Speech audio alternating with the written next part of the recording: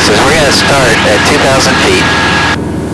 And we're going to do plus or minus 50 feet in here. We're not going to be completely exact. You've got your altimeter on your side. I've got mine. I'm at 2,050 right now. Yeah, I'm saying, okay. And then when I say go or mark, then I will go full throttle, climb out at 75 miles an hour until we're at 3,000. I'm not going to level off at 3,000. I'm going to just say mark or stop or something to notate the 3,000, and then you just mark your time. We'll let get all set, then we'll go up and do it again. Okay? Fair enough? Nope. We'll keep the same course. We have a nice tailwind, so this should be real good for us. It's not going to be exact, but I just want to get a feel for difference in performance. Okay. Okay, so we're at 2010.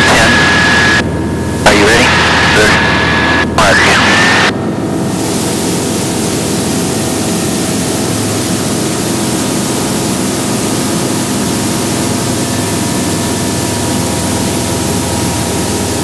2,200.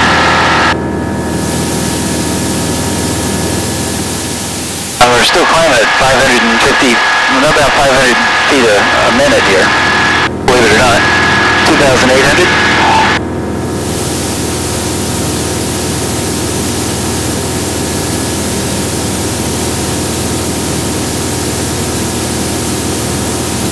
2,900.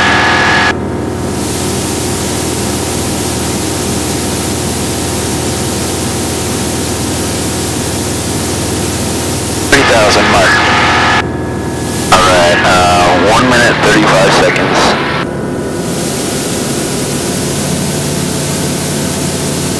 And 78 milliseconds if that is any.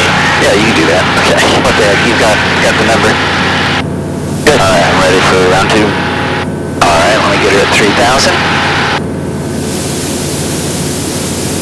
Always check the traffic between these. Okay, we're at 3,000. Ready? Go. Mark.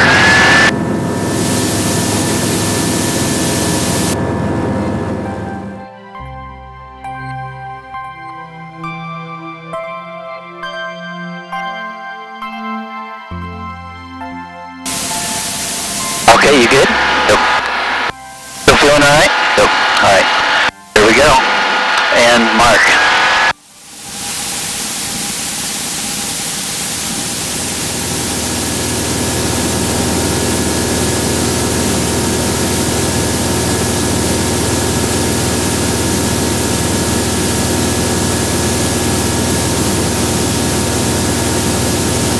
5,200. Hello, Denver.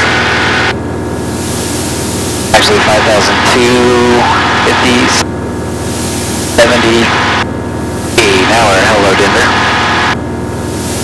Still climbing at 500.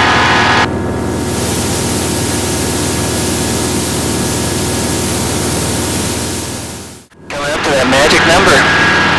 9,800. 9,900. Stand by.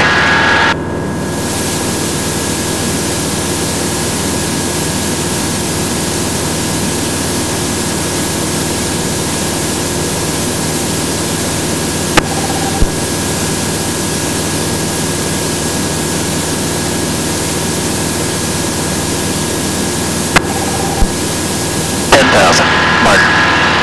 Alright, that was 258.10.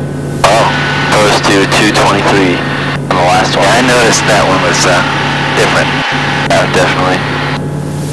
Our engine RPMs are lower. Let me just go full. Full here, we're at 4,840. I'm going to just notate that. 4,860. Level flight, we're at 4,890. You want me to mark that? 4,900. Right around there.